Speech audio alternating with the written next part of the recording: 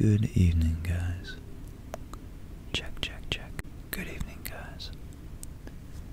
So, I'd like to indulge my penchant for the science fiction tonight. I hope you guys enjoy it too. I'm fascinated by, well, both ends of the spectrum. I enjoy looking into the origins of our consciousness and those features about us that really, really make us different than the animals. And probably in a similar vein, I enjoy the brilliant speculators of our future, which is what tonight's video is going to be centered around. The Kardashev scale is a scale used to define the technological advancements of civilizations proposed by Russian astrophysicist Nikolai Kardashev. The scale has had three categories. Type 1 was also called a planetary civilization, and it's defined by their ability to store all of the energy which reaches its planet from its parent star. So a type 2 is, as you can imagine, scaled up. It's called a stellar civilization, and they're defined by their ability to harness the total energy of its planet's parent star. And an example of this would be a Dyson sphere, which we'll get into in just a little bit. So the last of the typical ones, the traditional definition of the scale, is a type 3, which is a galactic civilization.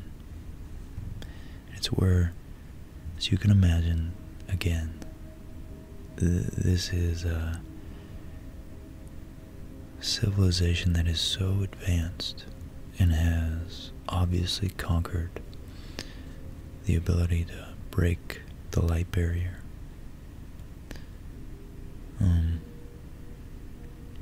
Or else it would at least be tens of millions of years in the making.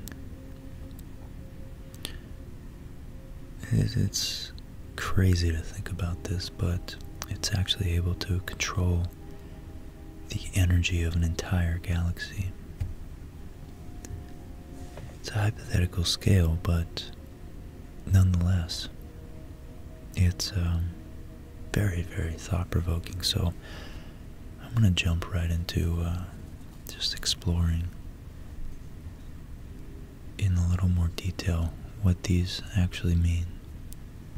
I read this book years ago by Michio Kaku called Physics of the Impossible, and in this book is where I originally heard about this scale. And it's just, to me, it's like we, as a civilization. I was just listening to Terrence McKenna earlier today, and for as much radical speculation he does,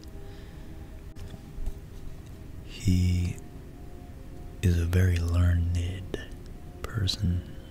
Is that how you say he was talking about the analogy of our own lives scaled up to our entire species, and that old adage that if you don't define your own narrative in your life, you're going to become a bit player. You're bound. I would say it's a pretty solid, pretty irrefutable rule that you're going to be a bit player in someone else's story, someone else's drama. And that goes for our entire human species. In the case that we ever meet another alien race, if we don't have a clearly defined goal of what it is what our purpose is, and where we're going, and what we intend to do. And kind of like Star Trek, you can have a vague, you can leave the precise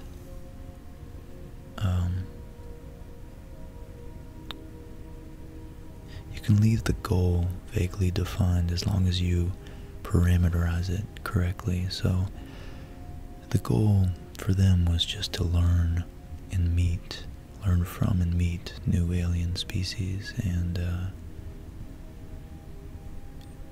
all interesting objects, really, for that matter, in the process of exploring. Yet they had the prime directive, which was, am I getting confused? But they had rules that established how to act and what not to do, and certain rules and boundaries that could not be transgressed. I think theorizing about these types of future scenarios is important for that reason, and it's also important, I guess if I wasn't too specific there, it's for the reason that if we have a true encounter with an alien race, we aren't led astray, because Lord knows, for all the good that we do, we're very much capable of evil and steering people astray and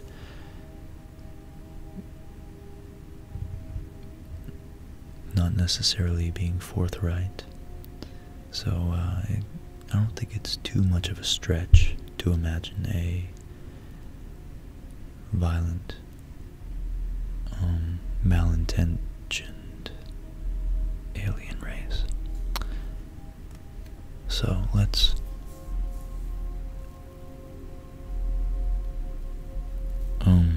I guess I gotta explain the imagination. So if we were prepared, we're very unified in our ideas about where it is we're going as a species. And I think, of course, right now our main goal should be to eradicate absolute poverty. So once we're there, what do we do with ourselves? You know, if we ever reach an instance such as Star Trek, where nobody necessarily has to have a job, and people engage in science and other forms of self-improvement through challenging their skills. If we ever reached that status, I think it could be easy to be led astray, and you know, for all we know, there could be massive, epic intergalactic battles, and we'd be sucked into it, and I don't know, I guess that doesn't make too much sense, because we'd just be a pit player. But nonetheless, I think it's profound to think about the fact that we are one. We have the possibility of developing, literally at this point, unimaginable technology. And if we don't have moral constraints on the use of that, as good as the intentions of using it might be, we could cause chaos and do irrevocable damage that we wouldn't want. So I think it's good to have discipline and a sense of where we're going, and that's what exploring this type of these ideas, these futuristic ideas in science fiction, really has its value. And it's it's the first tentative ideas of science are always in philosophy, and the first inklings of great philosophic movements can be found in pure, intense, passionate expressions of art, whether song or music, or art, paintings, drawings, such. And I love evoking our imagination. So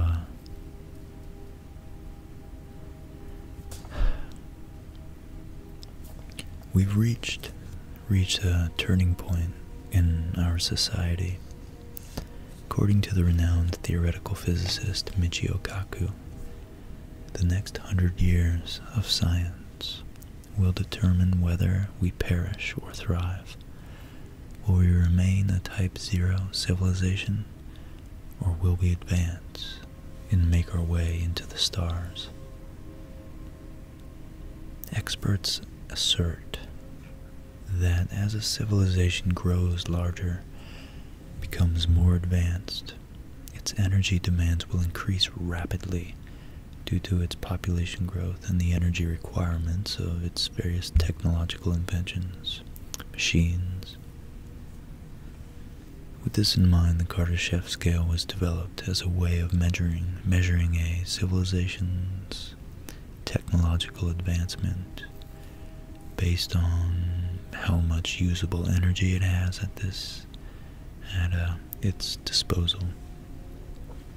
To expand on the Type 1, so I didn't mention Type 0 yet, so I want to. These scales are actually designed to be in accordance with the literal amount of energy in watts used. So a Type 1 would be 10 to the 16th watts, 10 with 15 zeros after it. Type 2 would be another 10 orders of magnitude, so 10 with 25 zeros on the end of that. And a Type 3 would be yet another 10 orders of magnitude, so that would be a Type 3 would be 10 to the 36 watts, or 10 with 35 zeros after it.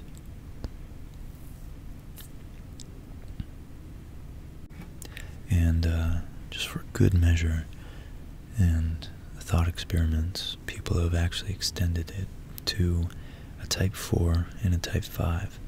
Type 4 was just another, again, 10 to the 46 watts. Type 5, though, was all the available energy in the entire universe, but we didn't stop there. We said in all universes, in all time, in all timelines. So these additions consider both energy access as well as the amount of knowledge a civilization has access to.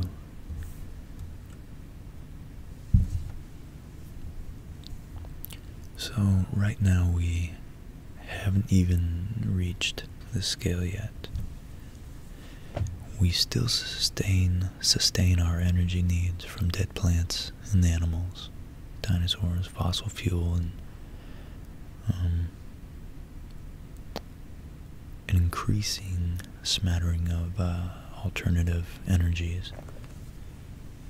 But we have a long way to go before being promoted to Type 1.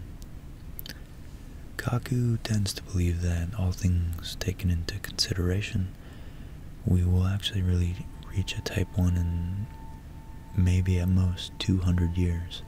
So, when you look back, that's actually really, really quick. I think it's probably, yeah, I guess that's realistic, given the rate of transformation, but it seems optimistic if you think about 200 years ago, 1818, we were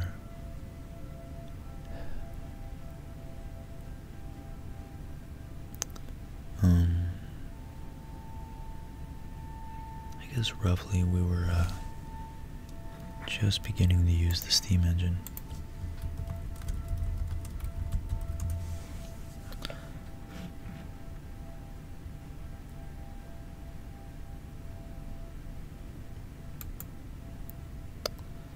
Let's see, when was steam engine? A brief history would be 1st century AD. Someone had thought to do it.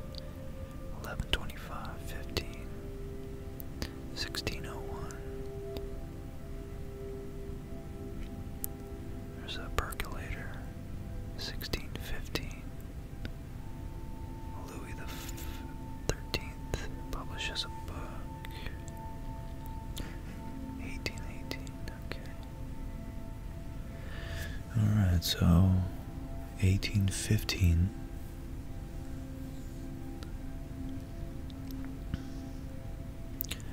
1827. So 1801, they were learning to make it pretty efficient with railroads. Yeah, I don't know, to me that's just fascinating that just 200 years ago we were not using electricity at all. We were using it for kind of like whimsical demonstrations. Didn't have any combustible engines.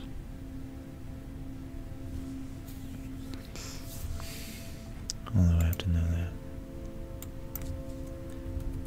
Combustible engine. When was that?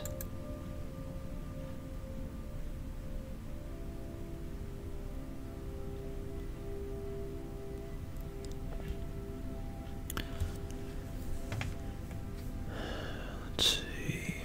First hybrid vehicle.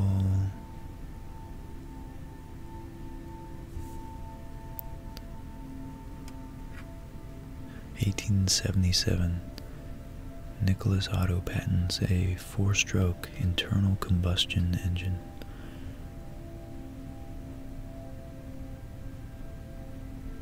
Alright, well,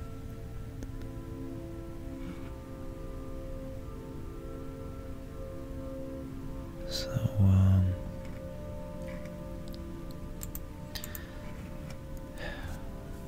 yeah, we're advancing at a very rapid rate.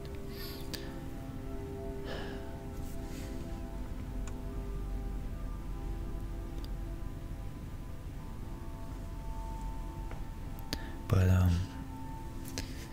yeah, nonetheless, I think it's, I'm trying to tie this into or evolving into a type 1. Let's see.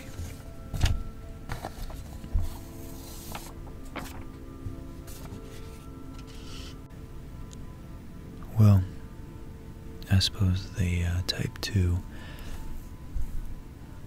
I'll elaborate on how long it takes to get there.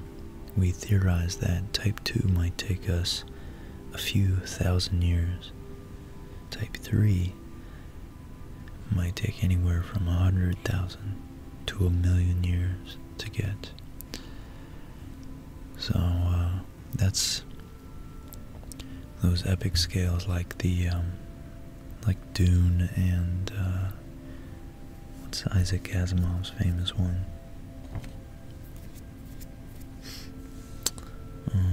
It's probably right in front of me. The Foundation saga, where you know, they discuss civilizations, futuristic, very advanced civilizations evolving over thousands of years. So Carl Sagan actually suggested defining intermediate values.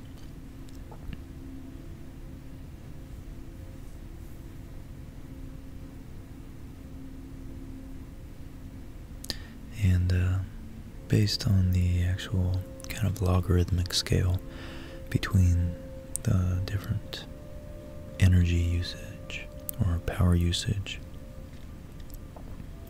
we would apparently be about a 0.7 at this moment.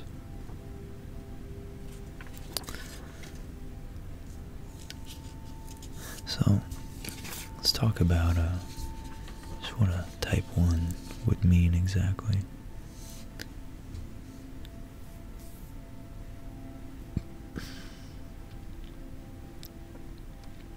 And well, what would that look like?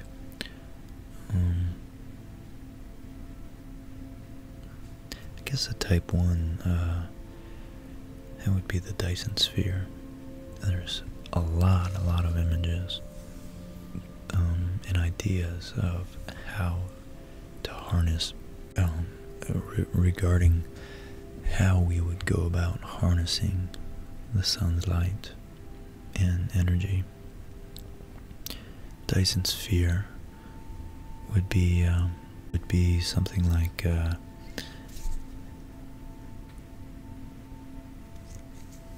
and channel Isaac Arthur has a lot of actually quite a few really quality elaborate videos with good graphics and all that, explaining this in a more scientific manner. But it could be anywhere from a series of kind of like a fragmented sphere enveloping the sun at a distance of a planet, you know. So maybe something like anywhere from 50 to 200 million miles away from the sun, and it would be able to harness all of the, pretty much a significant portion of the sun's output, which would, of course, in relation to other solar systems, observations of that star, it would very significantly decrease the light, the actual photons emitted from that star. And yeah, it's one way to maybe detect that. Another of that type of civilization that maybe hasn't reached out to other stars, but yet is advanced enough to build megastructures that would literally encompass the entire sphere of the star. And it would be such a massive, massive scale. It's hard to even fathom because, I mean, the Earth is so large. That's hard to wrap your head around, the size of the Earth that we're on right now, let alone the sun and, you know, the larger planets like Jupiter. But imagine an actual series of constructed objects that have enough volume to encompass the entire sphere of not just the sun's local environment, but a sphere at a radius literally thousands of times that of the sun. So it'd be like, try to imagine the sun expanded, and just imagine the surface area. Even if it was fragmented, you would have on that, you'd be able to support trillions and trillions of individuals with that. So you could imagine that you would have to, you would have to be incredibly advanced to be able to construct something that large. But at the same time, you would have to,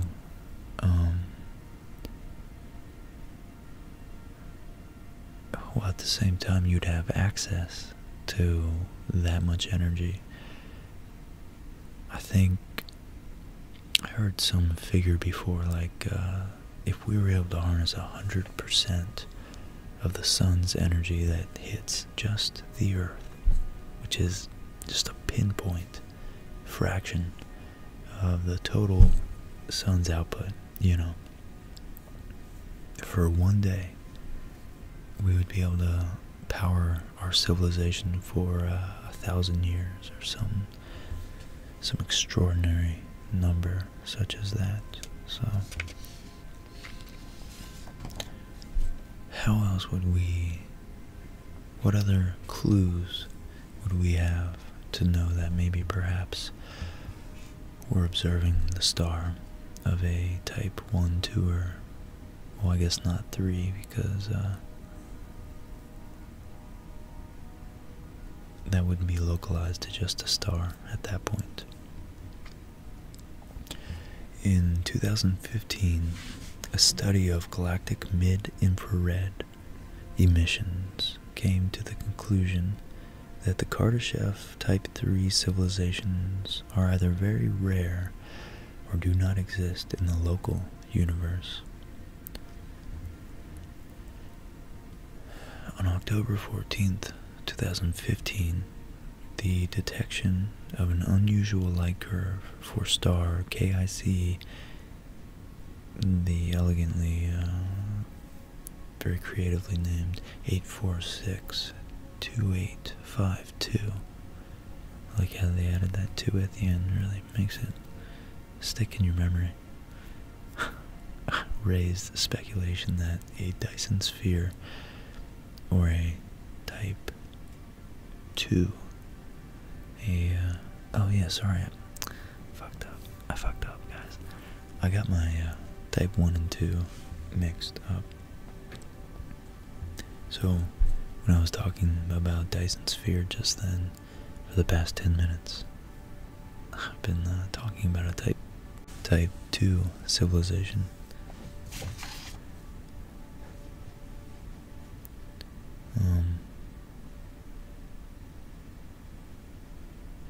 Alright, they were just, sorry to make it anticlimactic, but they were just talking about SETI trying to search for a type 2, and an initial radio reconnaissance of that star, however, found no evidence. Yeah, I think what it was some abnormal dimming of the stars that they think might be due to it wasn't a sharp dimming like that of a planet would cause, but it was in fact more of a diffuse dimming that they think might have come from an asteroid, a very dense but large asteroid cloud, perhaps blown up, a imploded planet that still maintained its orbit around the sun, but was spread out to maybe encompass a third of the distance of its orbit, of the circumference of its orbit.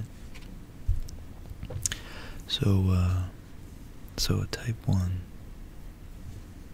a large-scale application of fusion power. So we got to remember not just size, but probably more importantly, it's the actual power, energy usage scale. And that is defining our civilization. So let's see. According to mass energy equivalents, type 1 implies the conversion of about 2 grams of matter to energy per second.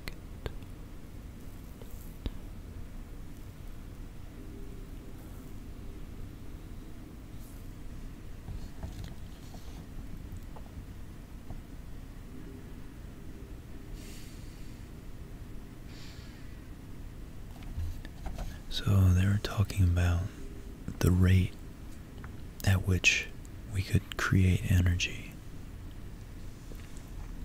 Type 1 implies the conversion of about 2 kilograms of matter to energy per second, and equivalent energy release could theoretically be achieved by fusing approximately 280 grams of hydrogen into helium per second. A rate roughly equivalent to 8.9 to the 10 times 10 to the 9th kilograms.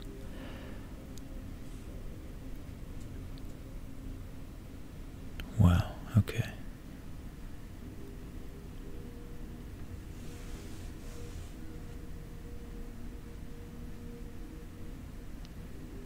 So if they're talking about using fusion to fuse hydrogen atoms into helium atoms, relative to the amount of water in our ocean, the amount of hydrogen that we have in our ocean, we could sustain life to across geological timescales, which would mean millions and millions of years. And it's amazing that you could even consider that, like the possibility of us actually fusing so much hydrogen that we would start using a significant portion of the amount of water we have on our planet, which of course, at that rate, at that point of technological advancement, we wouldn't even need the water on our planets anymore. We would no doubt have the advanced rocketry and other, well, fusion propulsion, I'm sure, to go and corral up some asteroids, or even some large swaths of nets that might be able to pick up kind of scoop up nebulous clouds of hydrogen gas. That'd be cool. So antimatter in large quantities would have a mechanism to produce power on a scale of several magnitudes above our current level of technology. So, in antimatter-matter collisions, the entire rest mass of the particles is converted to radiant energy. So, their energy density. is about 4 orders of magnitude greater than that from using nuclear fission, and about 2 orders of magnitude greater than the best, purest possible yield from fusion.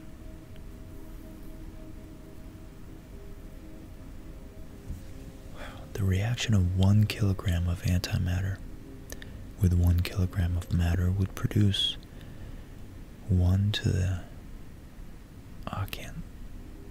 180 petajoules of energy. So some of the more interesting things that we would be able to do is harness the actual weather patterns of the entire Earth. We'd be able to affect climate. I don't know how. Weather is very precarious and very chaotic, literally chaotic, scientifically chaotic. God, we could control volcanoes, earthquakes, the weather, obviously ocean currents.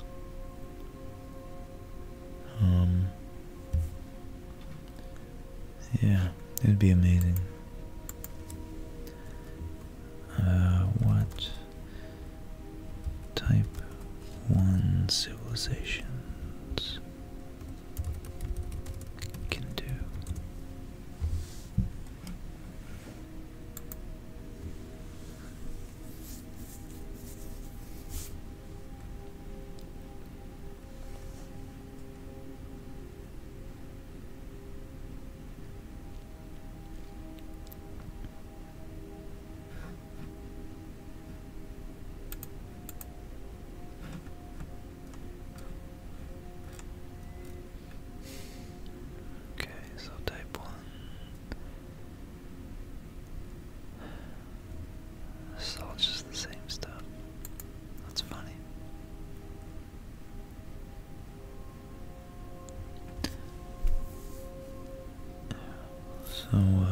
Yeah, type 2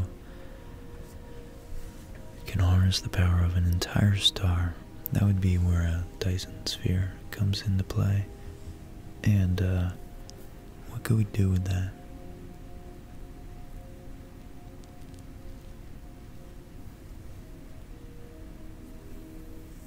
Yeah, at that point you would be... God, there would just be so much energy there. You could start to harness actual planets for their raw materials, such as all the gas giants for their gas for fusion reactions.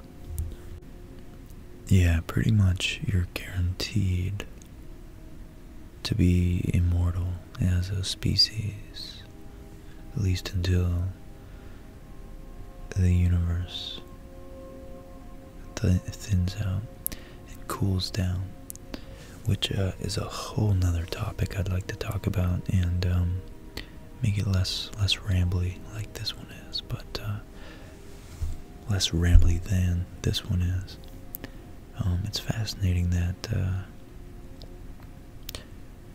well, I guess that would be something that a type 3 civilization would be capable of, would be to harness black holes, the energy of black holes, because at that point, well, let's see if they mention anything about that in my notes here.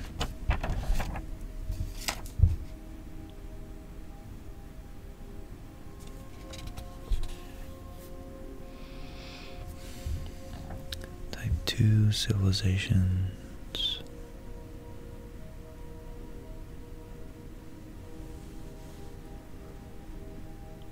Okay.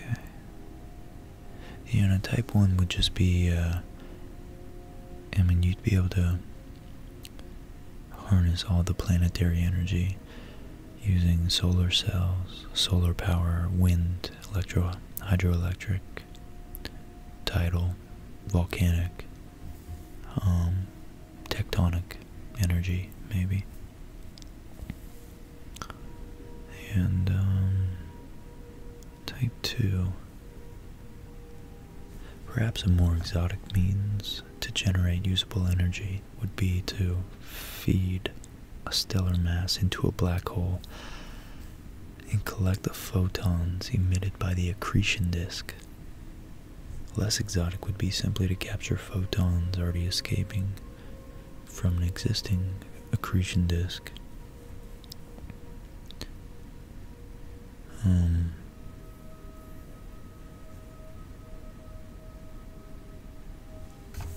Let's see.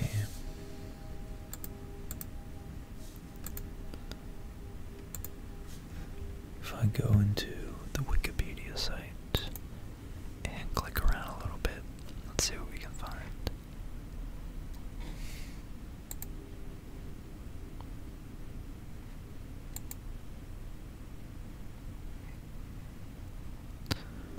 Okay.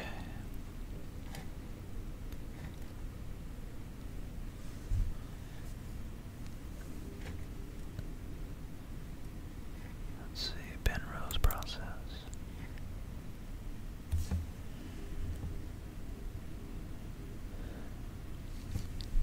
So you could extract energy from a rotating black hole using this process theorized by Roger Penrose, a famous physicist, or called the Penrose process. That extraction is made possible because the rotational energy of the black hole is located not inside the event horizon, but on the outside of it, in a region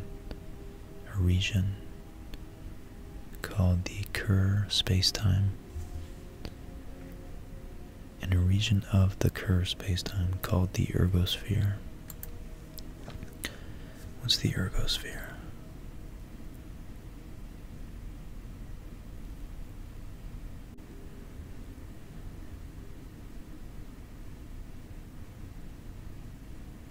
The ergosphere touches the event horizon at the poles of a rotating black hole and extends to a greater radius of the equator, at the equator.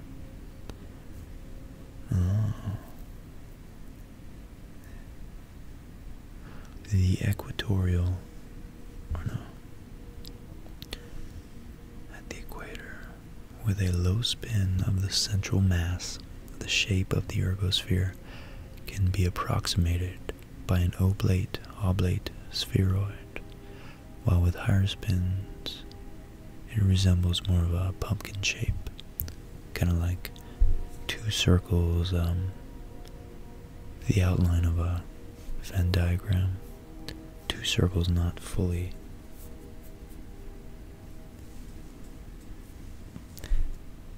whatever that was, assimilated. So, a region in which, so the ergosphere is a region in which a particle is necessarily propelled in locomotive concurrence with the rotating space-time. All objects in the ergosphere become dragged by a rotating space-time.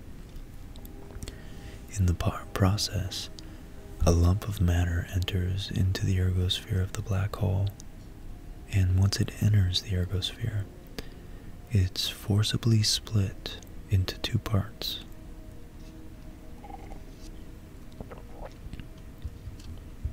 The moment of the two pieces of matter, the momentum, sorry, I thought someone fucked up. The two pieces of matter, when they separate, can be arranged so that one piece escapes from the black hole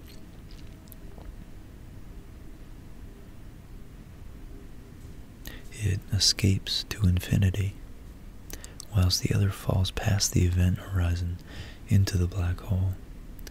With careful arrangement, the escaping piece of matter can be made to have greater mass energy than the original piece of matter, and the infalling piece has negative mass energy. Although momentum is conserved, the effect is that more energy can be extracted than was originally provided, the difference being provided by the black hole itself. In summary, the process results in a slight decrease in the angular momentum of the black hole, which corresponds to a transference of energy to the matter.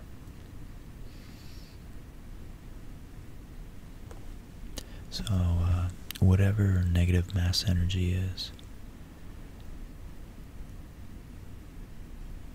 I guess, so if you're accurate enough to ride that line and break apart right at the right moment, then as a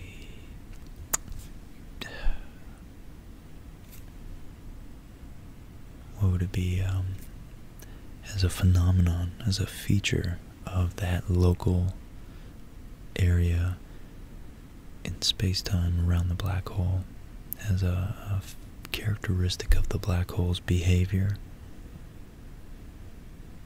if you tapped into that at the exact right time, the black hole would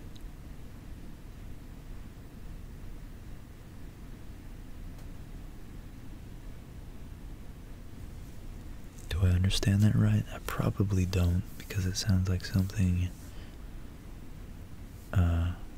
quantum ASMR might be able to help me with at some point.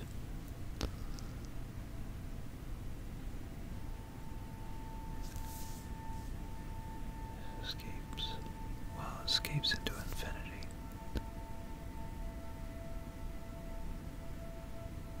Whilst the other falls past the event horizon into the black hole. Yeah, it just says it can be arranged to have greater mass energy than the original piece of matter. I guess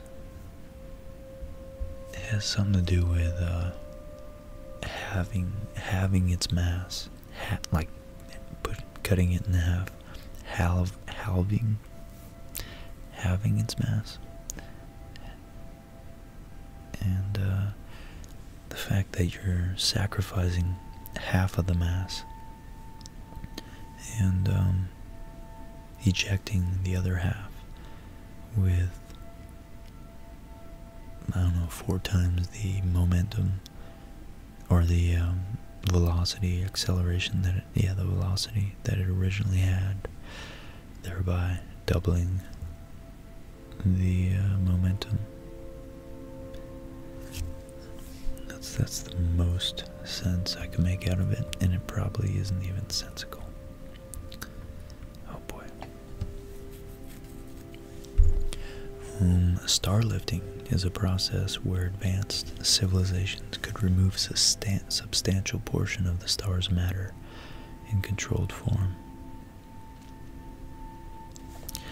And as you can hear, my voice is starting to give out a little bit, so before it gets raspy, and maybe I'll just switch to whispering.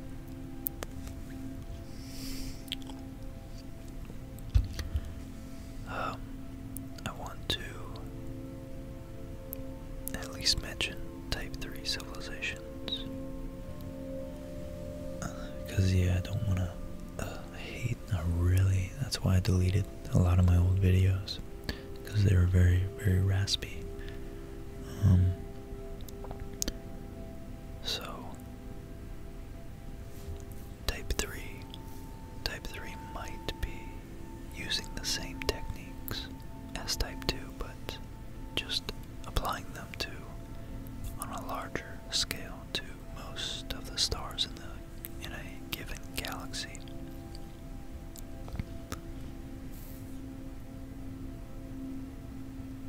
And of course, they might be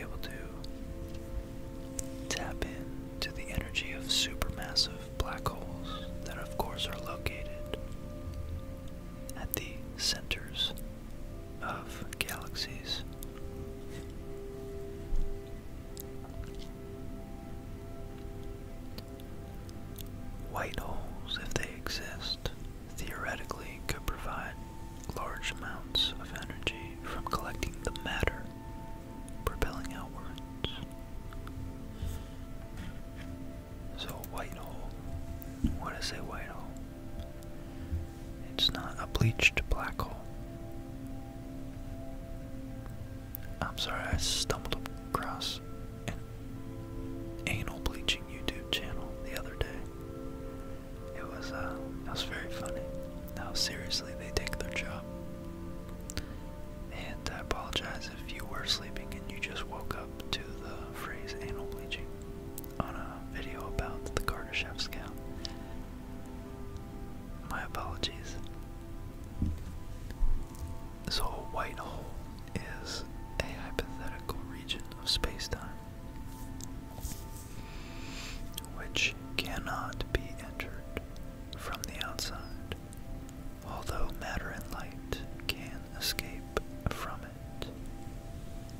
In this sense, it is the reverse of a black hole, but can be,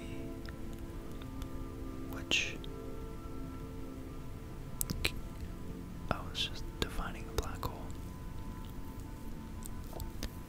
from which, of course, light and matter cannot escape if they have transgressed if they have crossed the threshold known as the accretion disk. Or sorry, it might not be the accretion disk, but once they have neared the black hole's proximity too close. White holes, though, let's get back to that, appear in the theory of eternal black holes, in addition to a black hole region in the future. Such a solution of the Einstein field equations has a white hole region in its past. However, this region does not exist for black holes that have formed through gravitational collapse, nor are there any known physical processes through which white holes could be formed.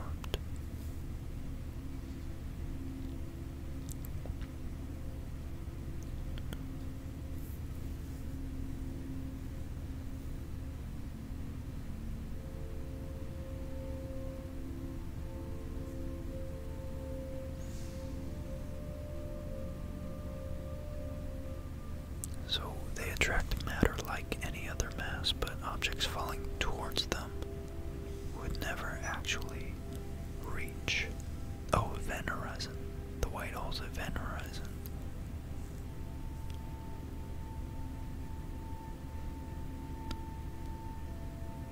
Oh man, this is getting very convoluted.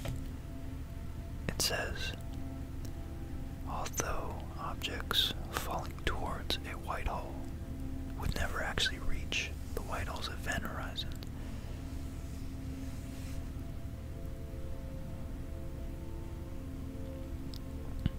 what would they do? So though, in parentheses here, though in the case of the maximally extended Schwarzschild solution discussed below, the white hole event horizon, the white hole's event horizon in the past becomes a black hole event horizon in the future. So any object falling towards it will eventually reach the black hole horizon. And so,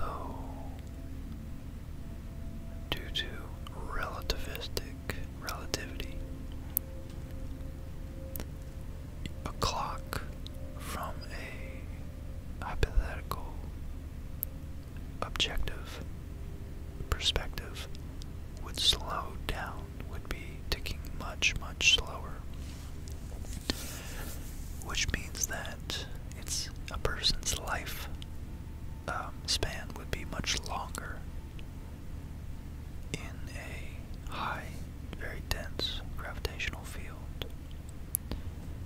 And yeah, maybe that's where I'll end this video. So I suppose what they're saying there is that the existence of a white hole, which would be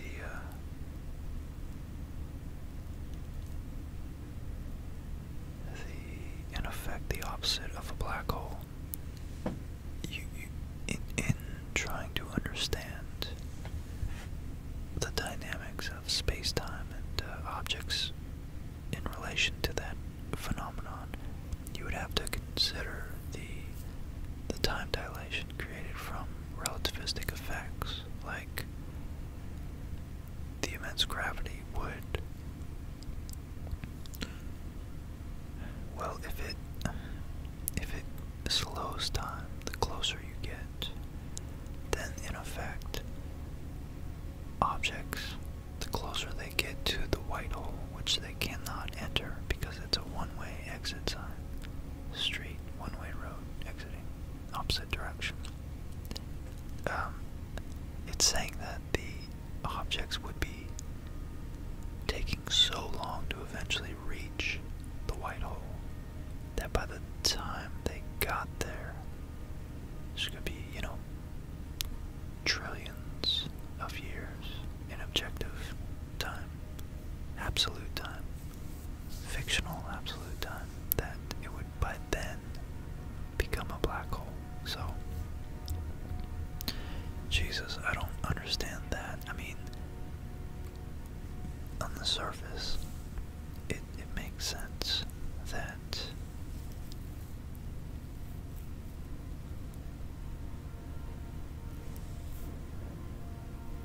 of how how the time could be stretched out so long that eventually the objects do finally meet the white hole, but I don't understand how it converts to a black hole.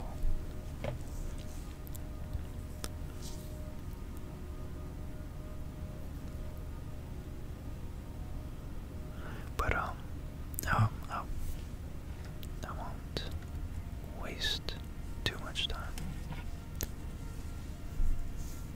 Capturing the energy of gamma ray bursts is another theoretically possible power source for a highly advanced Type 3 galactic civilization.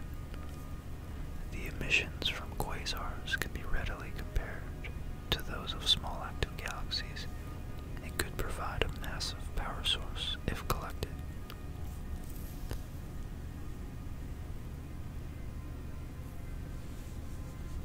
So, I'll leave you with this thought, is that Isaac Arthur proposed that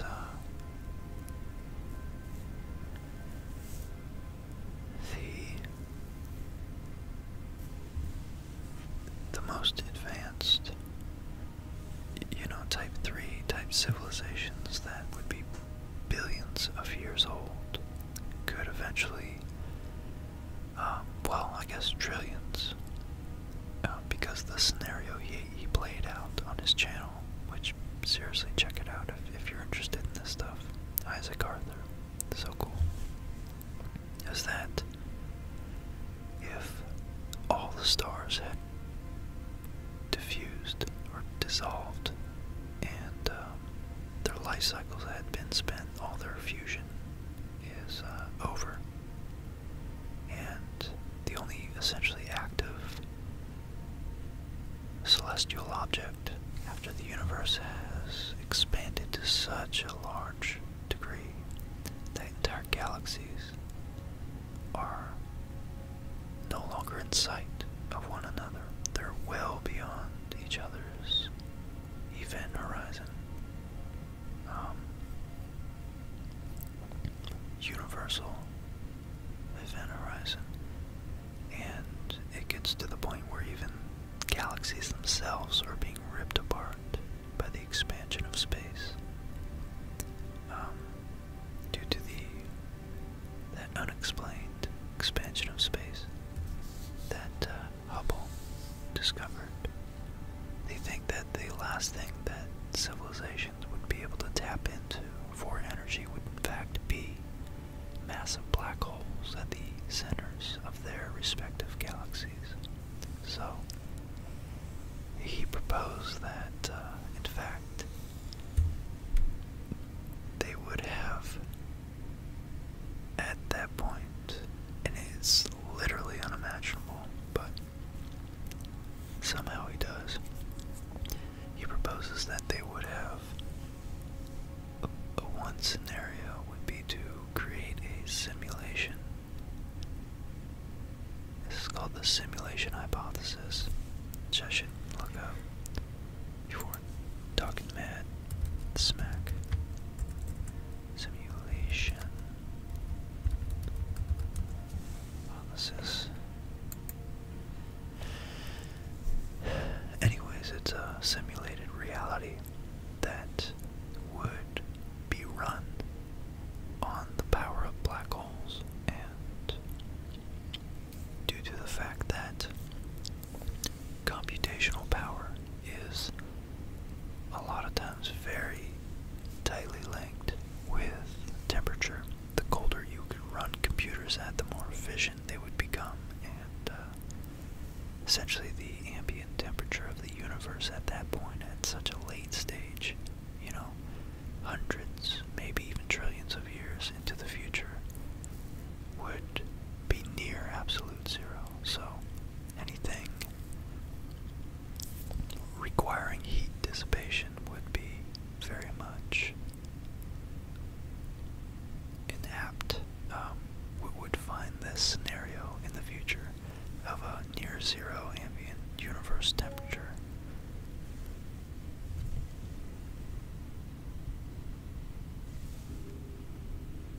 Oh shoot.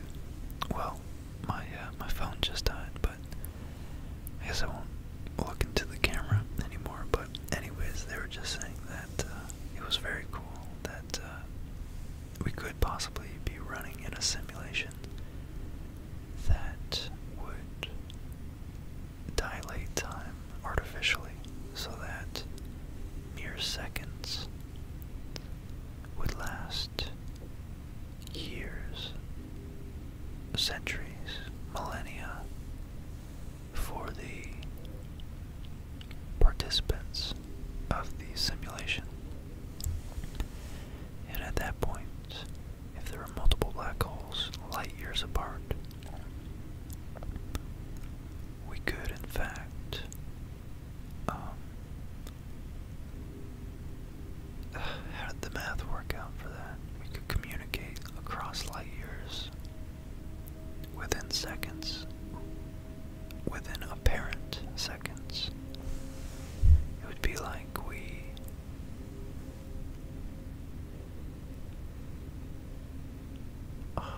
how does that work? Shoot, I forgot. It made sense when he explained it. I can't seem to work it out right now though, but so if we could live, would it be the other way around? In real years, we could live mere seconds. Yeah, okay, I think that's what he did. He was saying we could slow down our perception of time so that a year in the real world, or in absolute observation, would become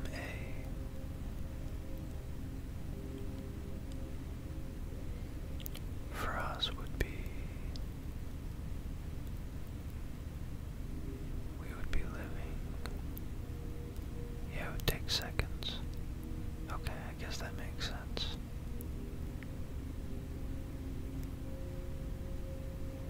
God, that's so hard to fathom. But if you're trying to, yeah, that's hard to work out, because if you're trying to get the most out of the time that's left in the universe, you would want to